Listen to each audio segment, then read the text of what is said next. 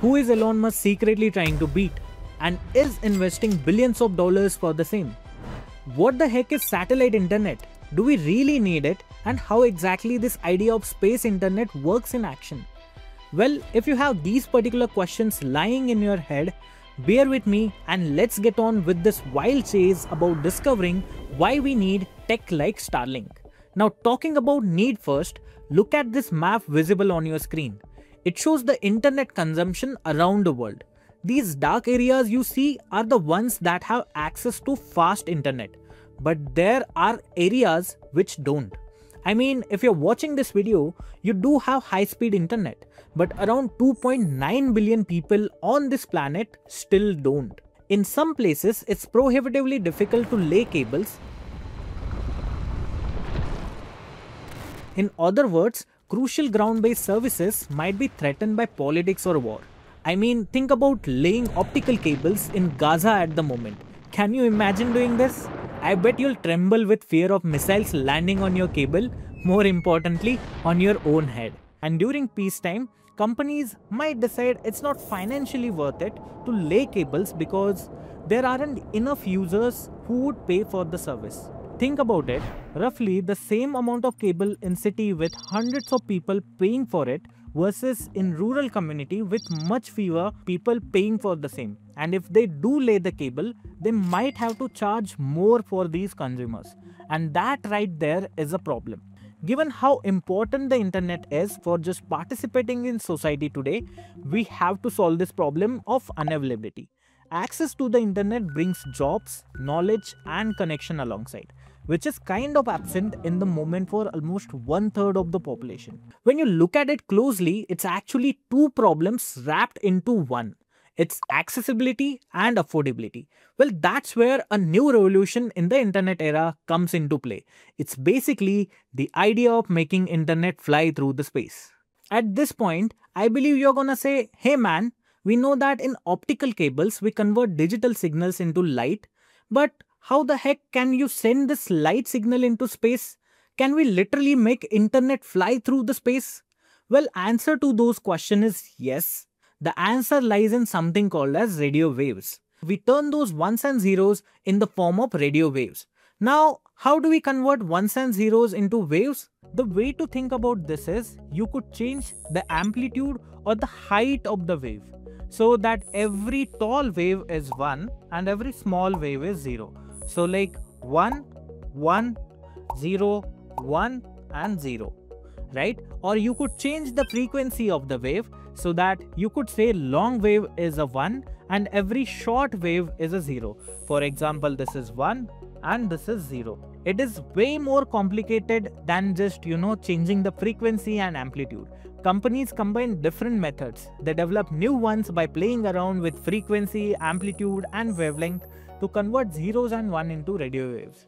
However, to communicate via satellite, radio waves with binary information have to make this massive trek up to the satellite.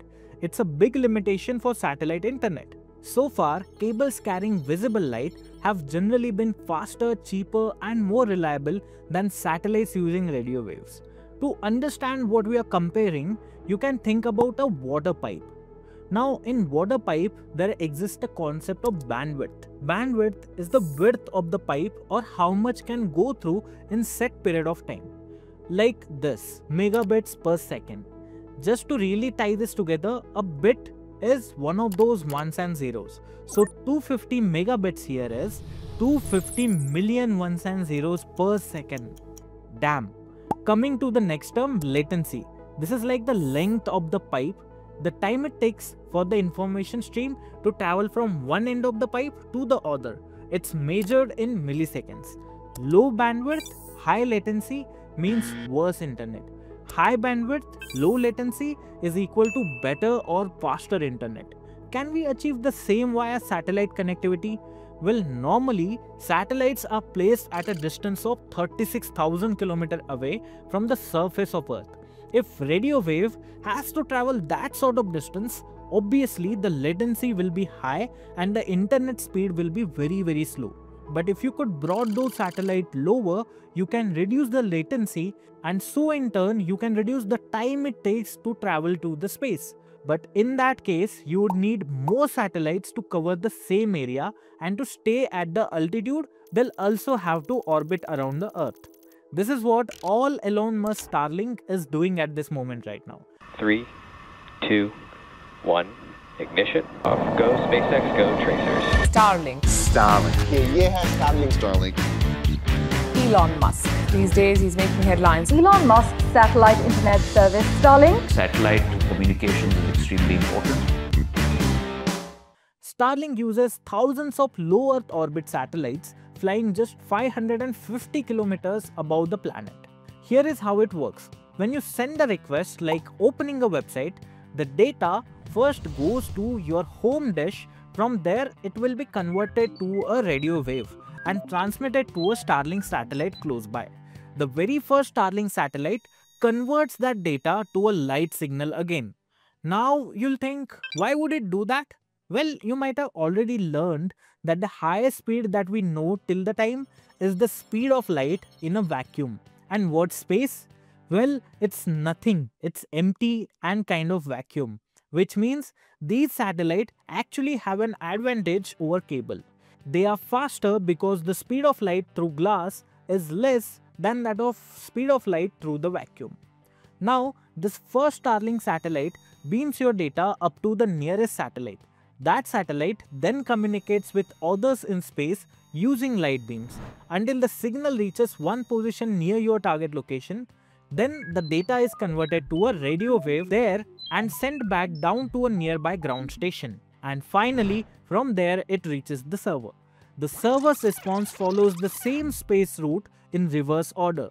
So yes, your cat video before reaching you travels through the space if you are already using Starlink. The optimistic take here is the Starlink could challenge not just other satellites but fiber itself, the GOAT of the internet. The most likely scenario is that Starlink wins in some places, but fiber still wins in the vast majority. But just look at your screen right now. This is a site that tracks where Starlink satellites are already. This is so cool to look at, right?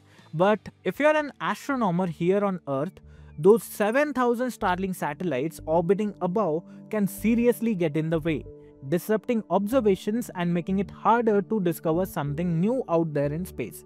That's why it's crucial for both governments and us to find a balance.